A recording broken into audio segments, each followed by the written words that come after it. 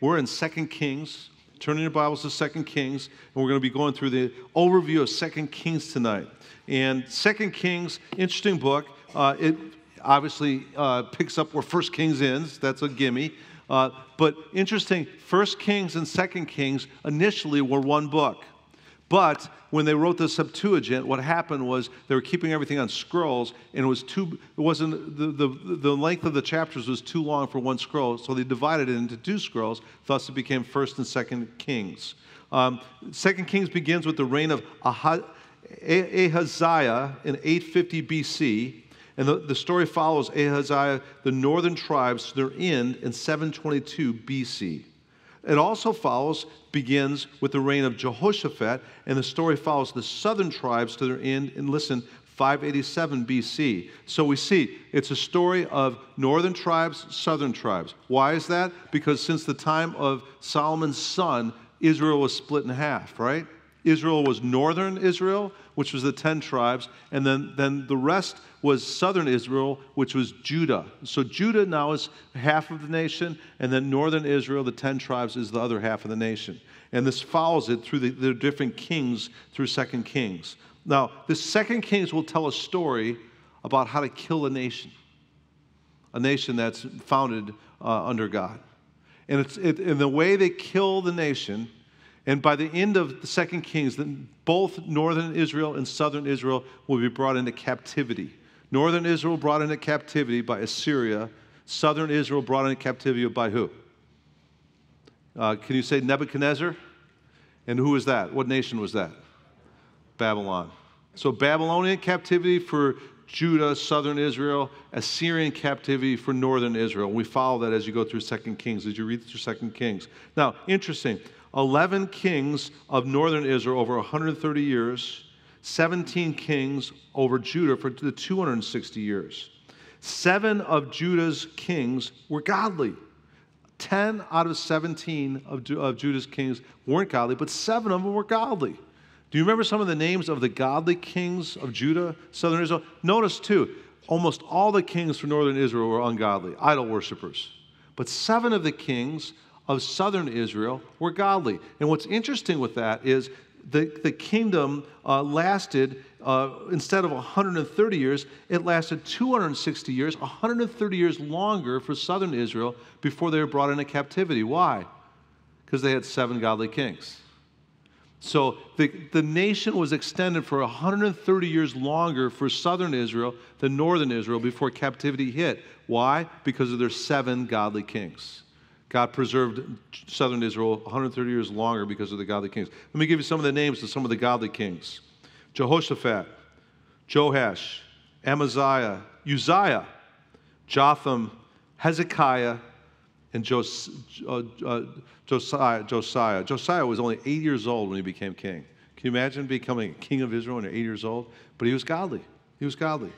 It was the godly practices of these godly kings and the revivals that took place during their reigns that preserved the nation of Judah for 135 years after the collapse of northern Israel. All in all, 2 Kings covers a period of 280 plus or minus years and records the collapse of 2 nations. Listen to what one commentator, his name was Baxter, says about this. He says, the main theme of 2 Kings is willful sin brings a woeful end. Sinning despite warning brings ruin without remedy. Inexcusable wrong brings inescapable wrath. Abused privilege incurs increased penalty. The deeper the guilt, the heavier the stroke. Correction may be resisted, but retribution cannot be evaded. All these thoughts crowd in upon our minds when we read 2 Kings. As we see the battered, broken tribes of Israel dragged behind the chariots of heathens like Assyrians and Babylonians, we surely cannot fail to see what the central message of this book is, that willful sin brings a woeful end. Well, what about grace? Why didn't God just forgive them?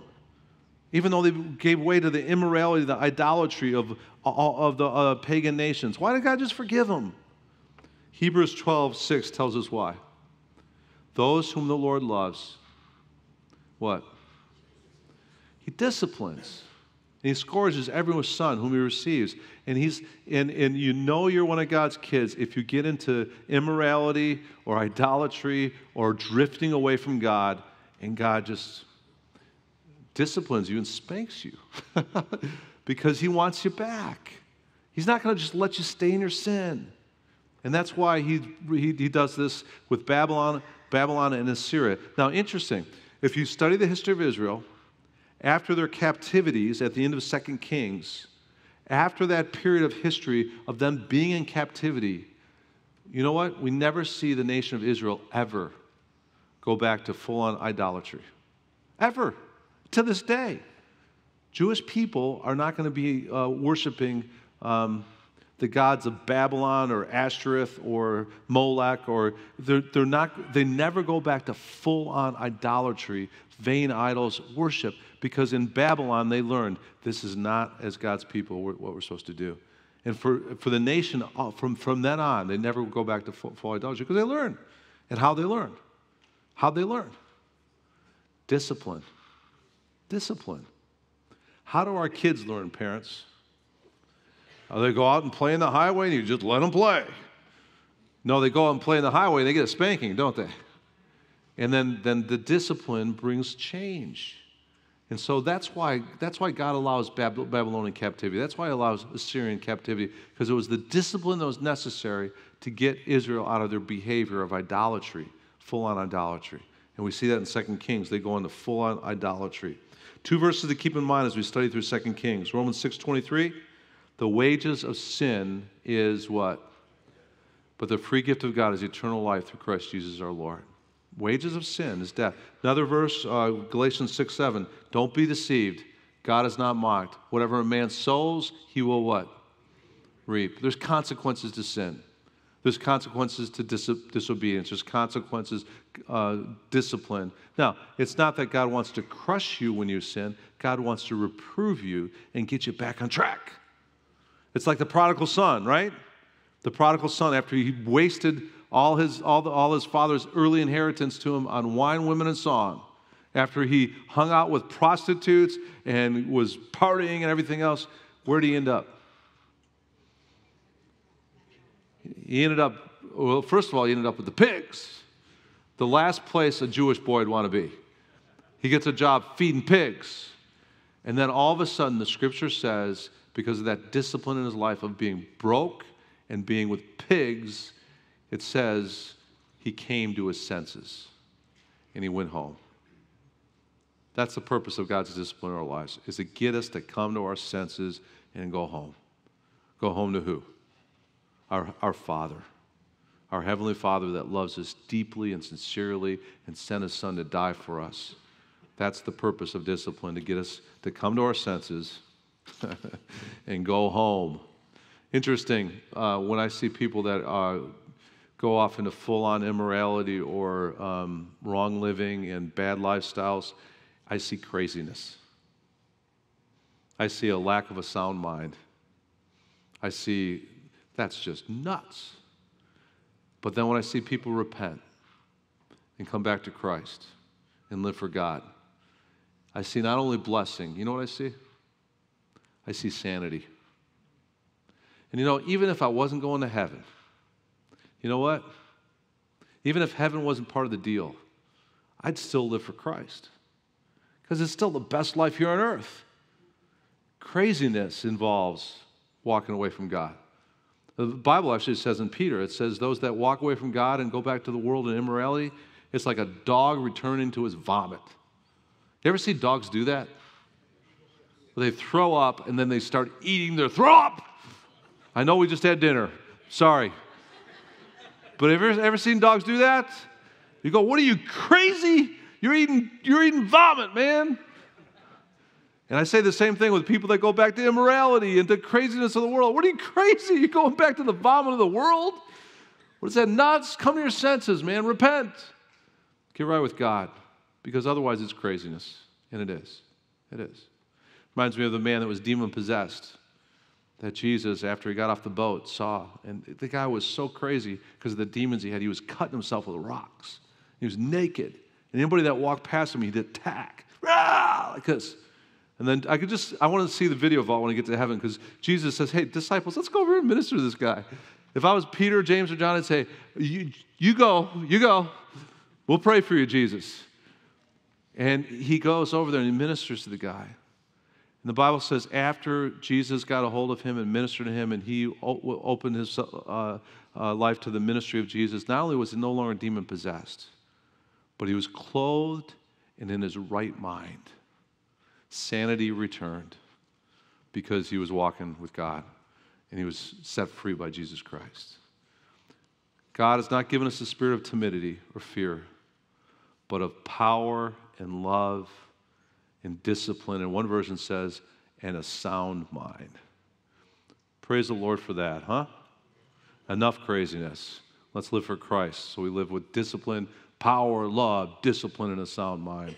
That's part of the promise of walking with Jesus. It's wonderful.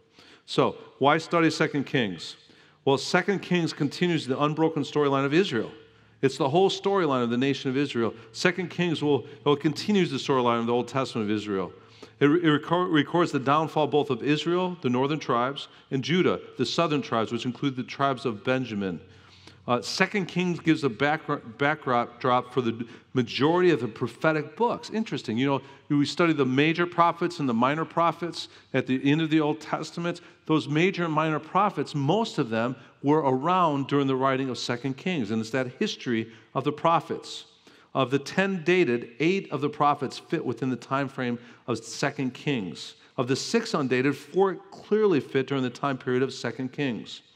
Now, a good understanding of 2 Kings will help give you a better understanding of the prophetic writings. And that's important because I don't know about you, I read the major prophets, and especially the minor prophets I read sometimes, I get lost.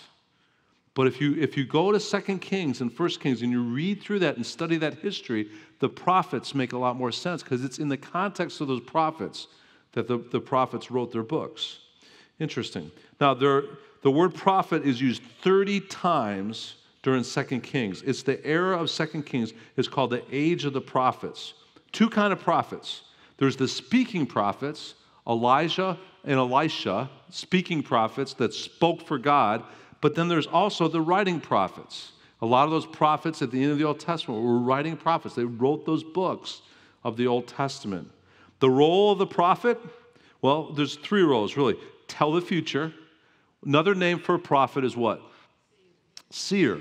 Seer into what? Seer into the future. And so these prophets were trying to tell Israel the future. And many times they were warning Israel, if you don't repent of your idolatry and immorality, here's what the future lays, and that's going to be destruction by foreign nations. So they were warning them about the future if there wasn't repentance. Also, prophets' role, second role, was to reveal God, to tell them about God. But also the prophet's role was to remind them of the Word of God. The phrase that was often used by prophets is, thus what? Saith the Lord. Thus saith the Lord. The job of the prophet was to speak for God and say, this is God's word to God's people. It's to be prophetic. There was actually a school of the prophets where Elijah trained future prophets. We read about that in the Kings also, is that he started a school of prophets. That's where he raised up other prophets, kind of like the Bible college of the day. Now, a third reason to study 2 Kings is it gives us the unbroken storyline of Israel. It gives us the backdrop for the prophetic books, but also it emphasizes the value of the Word of God. Again, thus saith the Lord is used 20 times in 2 Kings. 20 different times prophets say, thus saith the Lord, and then they give the Word of God. Thus saith the Lord, and then they give the Word of God. 20 different times. Now, oftentimes, over and over again, we see in 2 Kings, they give promises of God, and those promises of God would hold up against the circumstances of life because the Word of God, the promises of the Word of God would not fail. I'll give you a few examples of that. 2 Kings, if you're in 2 Kings right now, say amen. Okay, let's look at it. 2 Kings, turn in your Bibles to 2 Kings if you need to still. And let's look at some examples of promises of God in bad circumstances that they face. 2 Kings chapter 2, verse 19 is the first example. 2 Kings chapter 2, verse 19. Then the men of the city said to Elisha, behold, now the situation of this city is pleasant as my Lord sees, but the water is bad and the land is unfruitful. And he said, bring me a new jar, put salt in it. So they brought it to him. So he went out to the spring of the water and threw salt in it and said, thus saith the Lord. There's the phrase, thus saith the Lord, I've purified these waters. There shall not be from their death or unfruitfulness any longer. So the waters have been purified to this day, according to the word of Elisha, which he spoke. So the problem, water source contaminated, solution, fill a bowl of salt, poured into the salt in the source of water. And then 2 Kings 2:21 says, thus saith the Lord, I've healed the water. And so the word of God fixed the circumstance of what they were facing with bitter, poisoned water, basically. So it says in 2 Kings 2:22, actually, that the water remains healed to this day according to the word of Elisha, which he spoke. You know what? God's word has promises that will fix our circumstances. We see that over and over again throughout God's word. And one of the beautiful things about studying God's word is when life is tough and circumstances stink, you go back to God's word, you stand on God's word, and it helps you overcome the circumstances you face. How? Oh, I don't know how I'm going to pay my bills. Philippians 4:19, my God shall supply all my needs according to the riches of Christ Jesus. I don't know how I'm going to have the strength to deal with this situation I'm coming up on today. Philippians 4:13, I can do all things through what? Christ who strengthens me. You know, and over again. I don't know how I'm going to deal with, this health situation I'm in. Well, by his stripes we are healed. Healing comes from Christ. And we stand on God's promises when we face circumstances. We see that over and over again in 2 Kings. Let's turn to 2 Kings 3:9 through 20. I'm not going to read the whole verses because we got a lot of verses to go through tonight, but there was a battle in the desert. The problem was 3 kings traveled 7 days into the desert. Pools of water dried up. The solution was call Elisha and a worship leader. And 2 Kings 3:16-17 says, and he said, thus saith the Lord, another word from God, make this valley full of trenches. And for thus saith the Lord, you shall not see wind, nor shall you see rain, yet that valley shall be filled with water, so that you shall drink, both you and your cattle and your beasts. And so there was a drought, there was a lack of water, there was a need for water. And so thus saith the Lord is God's going to fill these ditches. You just dig out these ditches and God's going to fill them with water. Result, 2 Kings 3:20. Read it. If you're there, say amen. It happened in the morning about the time of the offering of the sacrifice that, behold, water came by the way of Edom, and the country was filled with what? Water. Thus saith the Lord. Circumstance. And God meets the need for water. Let's look at one more. 2 Kings 4:42-44. Another circumstance that needed to be met by God's word. 42-44. Now a man came from, I can't say that word. You could say it in your spirit, and I'll just pass it. Baal, Sholah, Shah, whatever. And brought the man of God bread of the first fruits, 20 loaves of barley and fresh ears of grain in the sack. And he said, give them to the people that they may eat. And his attendant said, what will I set before 100 men? But he said, give them to the people that they may eat. For thus saith the Lord, they shall eat and have some left over. And so he set it before them, and they ate and had some left over according to the word of the Lord. So there was a multiplication of bread. It's kind of a foreshadowing of what Jesus was going to do with the feeding of the 5,000. And so we see the problem, lack of food, the solution. Verse 43, it says that there's going to be a multiplication. He says, what shall I say before 100 men? Give to the people that they may eat, for thus says the Lord, they shall eat and have some left over. God's promise, I will meet the need. The result is, verse 44, he set before them, they ate, and they had some left over according to the word of the Lord. A couple other instances of this, you can look it up later if you want. 2 Kings 7 talks about a great famine. God's word is brought forth, the famine's met. Chapter 19, Jerusalem's under siege, and the solution was call Isaiah, one of the prophets, and the promise of God's word, again, gives them victory. Now, that's an interesting story because it says in 2 Kings 19:35-37, Jerusalem's under siege. Let me read it to you. And it came to pass, this is 2 Kings 19:35-37, Jerusalem's under attack. And it came to pass on a certain night, it says 2 Kings 19:35-37, if you want to turn there, that the angel of the Lord went out and killed in the camp of the Assyrians 185,000 Assyrians. That's amazing.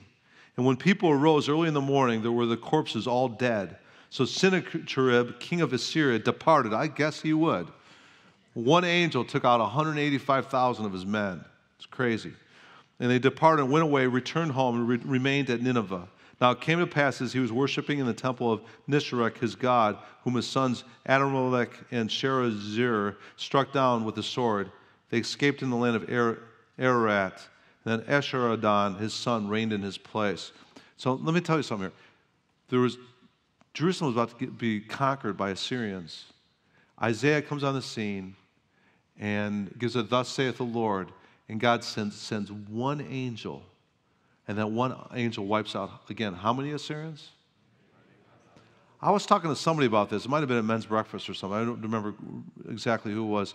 But we were talking about the power of angels. Can you imagine one angel wiping out 185,000 warriors, Syrian warriors?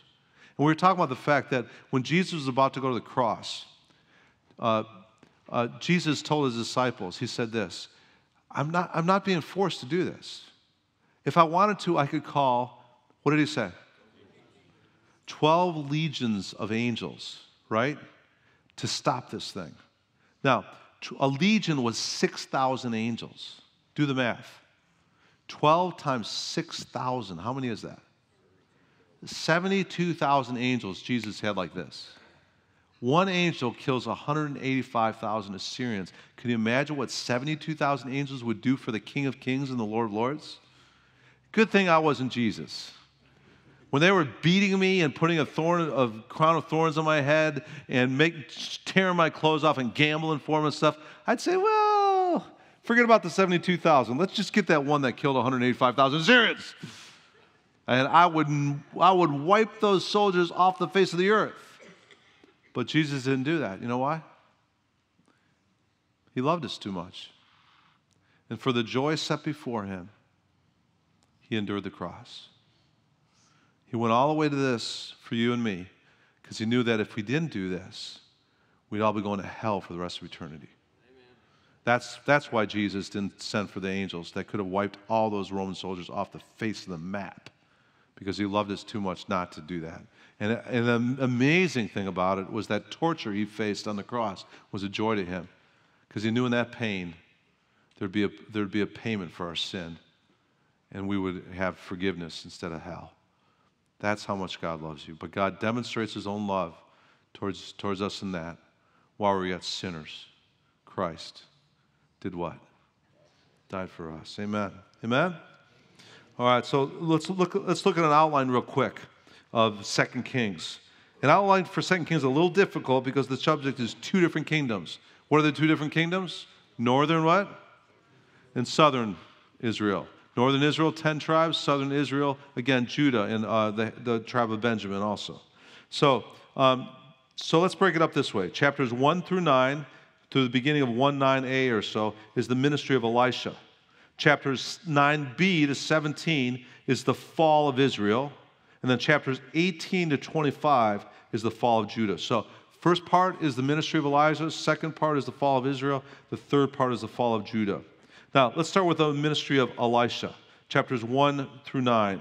We're first introduced to Elisha in 1 Kings 19. Now, this isn't Elijah. It's Elisha. Know the difference? Elijah was before Elisha. And Elisha was the student, basically, of Elijah. Now, we're introduced to him in 1 Kings 19, where he hears a still, small voice, which is the voice of who? Of God. It's interesting. It says, after the earth, wind, and fire, God spoke to Elijah in a still, small voice. Earth, wind, and fire. You remember Earth, Wind, and Fire? I think it was called the Commodores, wasn't it?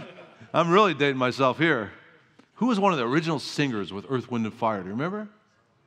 That's a trivia question for you tonight. Can you say Lionel Richie?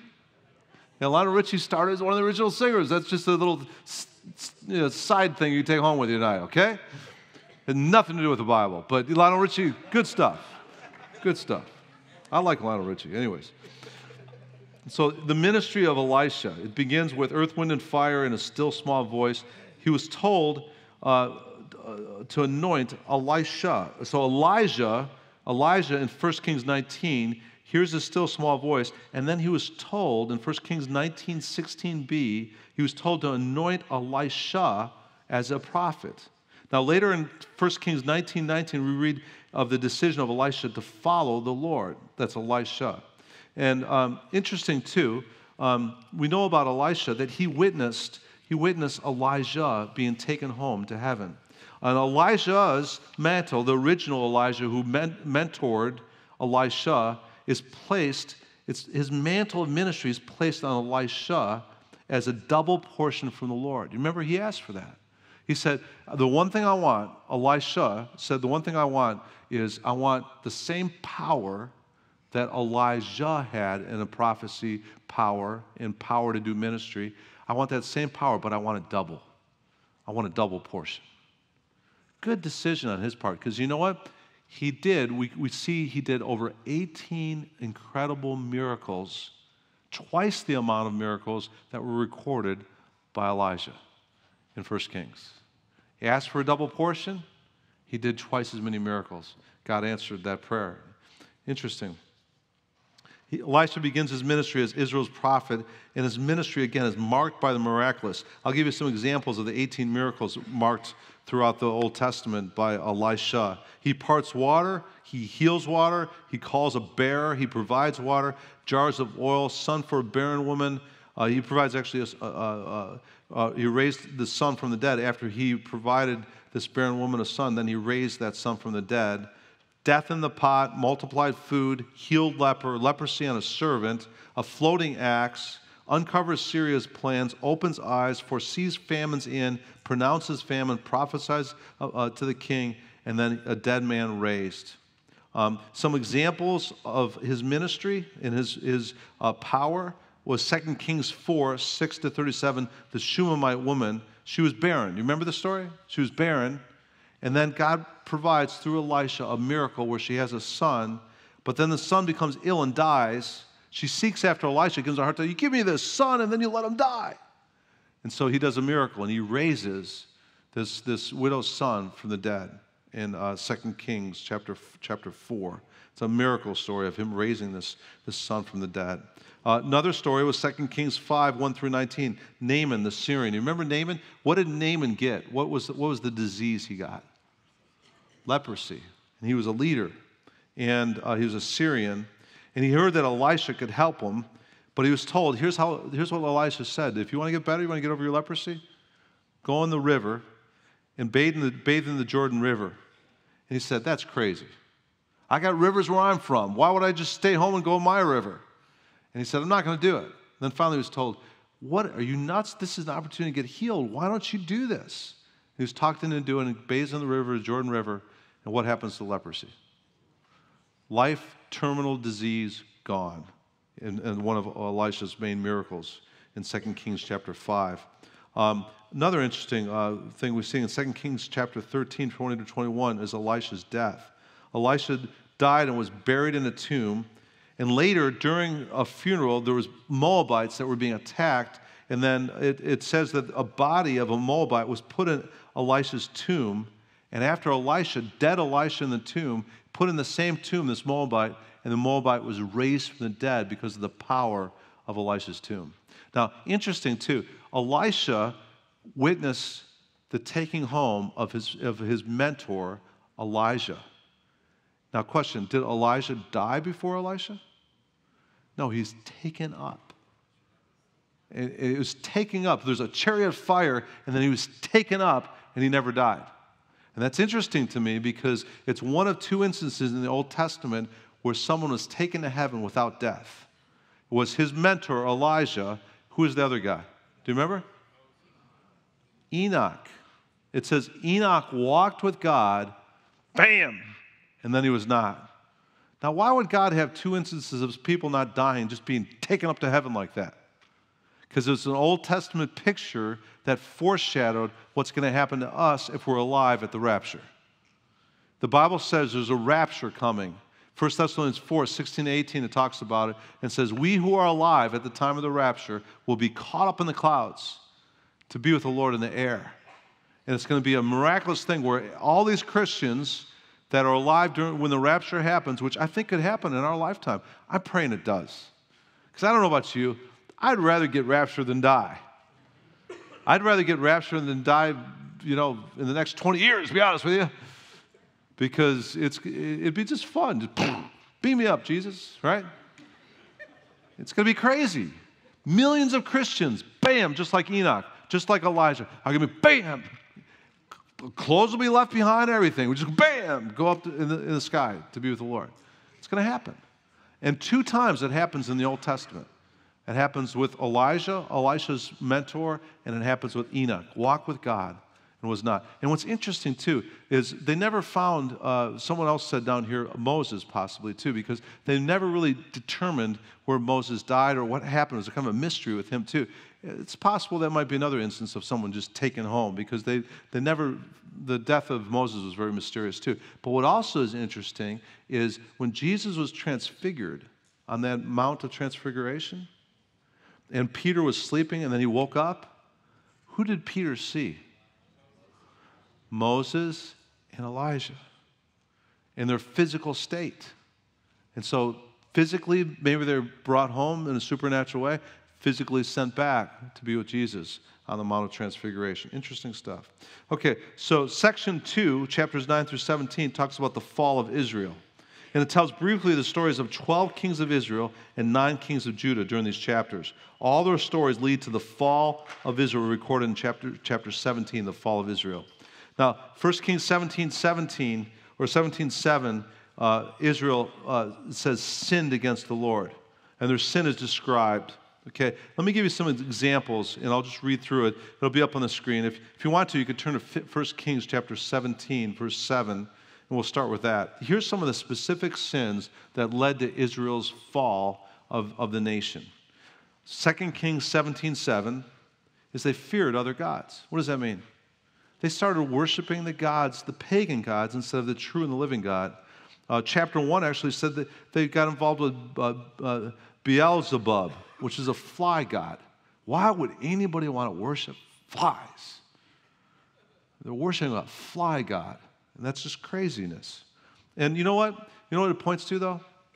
It points to the fact, as human beings, we're created to worship. And if you don't worship the true and the living God, you're going to worship something. And if you doubt me on that, talk to anybody that doesn't worship the true and the living God, and you'll find they're passionate about something. And what they're passionate about, for where your treasure is, there will your heart be also. In a sense, what they're doing is they're worshiping that. Might be a bottle, might be a drug, might be pleasure, might be success, might be money.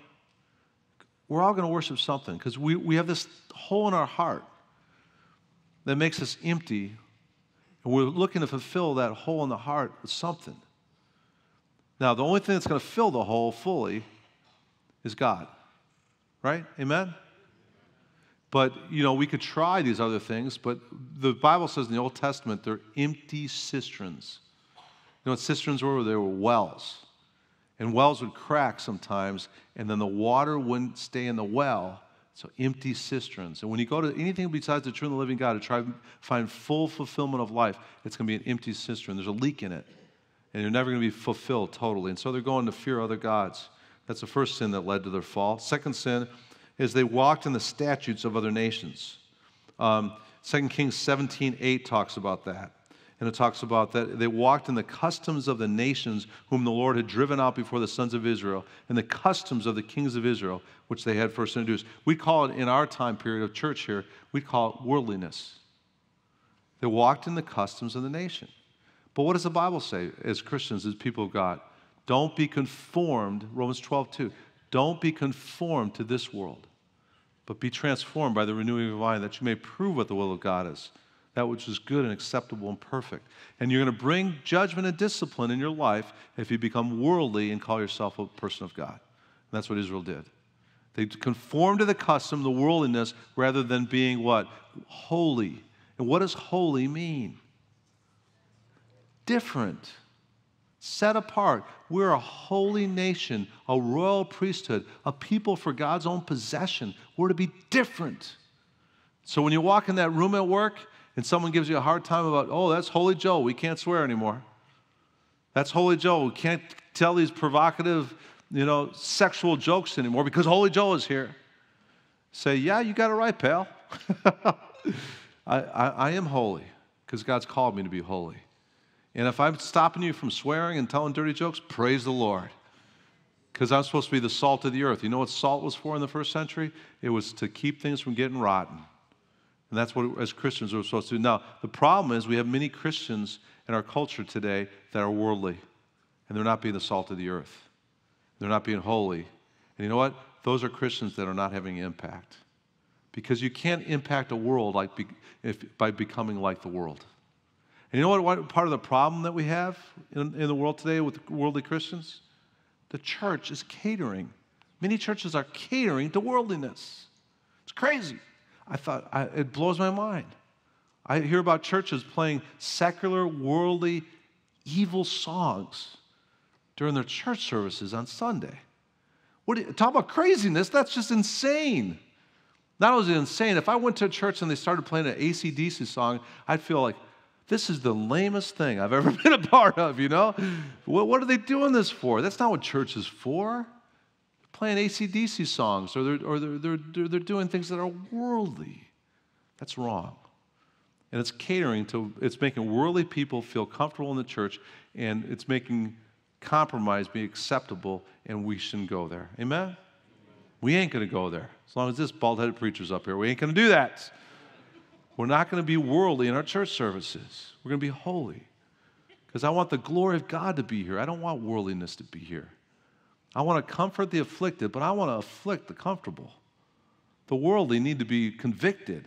They don't need to be comforted in their worldliness. And if we become worldly to reach worldly people, guess who's reaching who? The world's reaching the church rather than the church reaching the world. We're supposed to be reaching the world, not the church changing us to be worldly. And that's what's happening in Israel. They're becoming worldly. And they're going with the practices of the world, and it's bringing God's discipline. 2 Kings 17:9 says also they had secret high places. Secret. Notice the word secret. Secret. And that brings God's discipline also. And we're not to be people of secrecy anymore as God's people. We're to be people of vulnerability, honesty, and transparency. That's a part of living in integrity, is being honest and not secret. 2 Kings 17:12 says they served idols. The energies that they should have spent on the things of God were given to idols. Here's a question for you. Do you have idols? What are idols? Ultimately, what idols is anything that takes your heart more than God. Anything you're more passionate about than God becomes an idol. Question, are there things you're more passionate about in your life than God? If there are, you need to repent of that. Jesus said to the church in Ephesus, I have this one thing against you. You've left your first love. Your first love should be God. He deserves it. He died for you. And we should love him with all our heart, mind, soul, and strength, is what the Bible says. Actually, another thing that brought God's judgment too is 2 Kings 17:13-16. They rejected the word of God. God sent prophets to call the people back to give thus saith the Lord something, and they didn't receive it. Message was clear, simple. Some of the greatest preachers ever, Isaiah, Jeremiah, great preachers that could preach, and they didn't listen to them. You want God's discipline in your life, just don't listen to God's word. We're living in a country that's thick with God's word. We got a great radio station right now. If you're not listening to it, you're missing out, man. 107.9. We got great preaching on. We got some of the greatest preachers in the world are on our radio station. I believe that. And man, when I listen to it, it floats my tank. I get woo like this because God's word is just being proclaimed through our Calvary Chapel radio. But you know what? You can listen to God's word as much as you want. It's not going to make a difference if you don't obey it and don't listen to it and don't heed it. James put it this way. Don't just be hearers of God's word, but be what? Live it, man. Live it. That's what wisdom is. Wisdom isn't just knowing God's word. Wisdom is living God's word. And when you're living God's word, there's power in that, and there's witness in that, and there's blessing in that.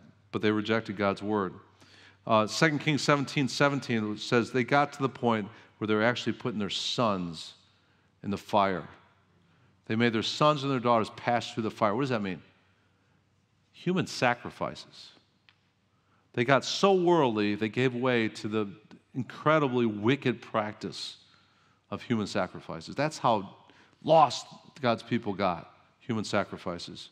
And that's what happens when you reject God's world, become worldly, and you walk away from God. You start doing the crazy things that the world does, and human sacrifice is one of them. Now, let's look at one more section, we'll close. The last section is the fall of Judah. Judah is what part of Israel? Southern Israel. And they had an extra 130, 135 years longer than northern Israel because they had seven righteous kings that brought revival, that brought the Word of God and brought blessing and helped them go for longer than a century than northern Israel. We're introduced to the ministries of Isaiah, Jeremiah, Zephaniah, Daniel, and Ezekiel during this time period. Their stories are told to explain further how to, ultimately, the story is told also how to ruin a nation because of the wicked kings that they had too. And then they also have stories of how to preserve a nation because of the righteous kings that they had. Now, some of the highlights in Judah is chapter 18 is Hezekiah's reforms. Hezekiah broke down and cut down the false images, including the bronze serpent that Moses had made. They started actually worshiping that bronze serpent. He cut all that down, and he got rid of the idolatry. Hezekiah, also interesting, is given 15 extra years of life in 2 Kings. Now, another interesting guy that was a righteous king was Josiah. Chapter 22, while remodeling the temple, what did they find when Josiah reigned? What did they find in the temple? Do you remember? The Word of God. And the Word of God, because of the idolatry and the immorality, the Word of God got lost. And though Josiah in remodeling the whole temple, they found the Word of God again. And Josiah started reading the Word of God, and he was so struck by the Word of God, he started reading the Word of God to all of God's people, and God's Word came back into Israel, and there was revival. You know, one of the greatest ways you can have revival in your personal life, one of the greatest ways we can have a revival in our church life is getting back to the Word of God. Pastor Chuck, founder of Calvary Chapel. I had the privilege of going to a number of senior pastors' conferences in California when Pastor Chuck was still around. He's passed away now for the last couple of years. But I remember talking to him personally after one of the sessions, and I got one-on-one time with Pastor Chuck. I treasure that I actually got some one-on-one time with Pastor Chuck. Someone's getting a call. You better answer or turn it off, or I'll make you leave. Ushers, there's a phone call over here. Oh, problem, Wednesday night. We don't have ushers. So I got some personal time with Pastor Chuck, and I asked him, I said, tell me about the revival when Jesus' people revival hit. What happened? And Pastor Chuck had like a 100-watt smile. This was in California in between sessions at one of the senior pastors' conference, and he said, it was glorious. He loved that word glory, and he just said, it was glorious. I can't do his voice. His voice was amazing. But he said it was glorious. He said at one time, he said, we were seeing 900 teenagers, young people, hippies, baptized a month for 3 years. You imagine that? They'd have once a month on Saturdays, they'd have in this Marina Cove, they'd have by Marina Del Rey, they had a baptism, and whoever was getting saved, they'd say, okay, this is a Saturday, we're all going to, whoever's gotten saved recently, come out and get baptized. And they were baptizing 900 young people a month for 3 years. Do the math on that. It's amazing. I said, Pastor Chuck, what do you think, fueled this revival? And he said, well, there was a number of things. The music was glorious. I mean, he said we were having music, this contemporary worship was evolving, and we were just hippies. We were writing songs like Seek Ye First. I don't know if you go that far back with Christian music, but remember that song, Seek Ye First? Seek Ye First was written at Calvary Chapel, Costa Mesa by a hippie. And these songs were just evolving, and the worship was amazing. It was spirit-filled and glorious. So that was part of it. He said a part of it was just the love that was present. He said that we had all these homes everywhere, hippie homes, because they were homeless. They didn't have a place to stay, and we provided homes for them, and there was home leaders of the men's homes, the women's homes, stuff like that, and there was a community there, and that brought some of the revival. He said, I'm convinced the number one thing that brought revival was we were committed to God's Word. And he said, we just studied God's Word. And we got into God's Word. And God's Word was ultimately what brought the revival, he said. Of the whole Jesus People revival was because of God's Word. And you know what? Pastor Chuck was so concerned about all these hundreds and hundreds and hundreds of young people coming to Christ that his main Bible study was Sunday nights. And for years, he would do 10 chapters a night Bible study because he wanted these young people to get grounded in God's Word. You think I'm long-winded? Some of those Bible studies would last up to 3.5 hours on Sunday nights. And everybody have their Bible open, and they'd be studying for 3.5 hours, 10 chapters. No wonder God blessed Calvary Chapel. Now there's 1,200 Calvary Chapels across the country, and some of the biggest churches in this country are Calvary Chapels because it's based on God's Word. And the revival that happened was based on God's Word. Amen? All right. So, also chapter 21, Manasseh and the cause and the collapse of Judah because of the idolatry that Manasseh brought. That's another interesting thing that kind of led to the collapse of Judah was the sin of Manasseh. Let's close with typology.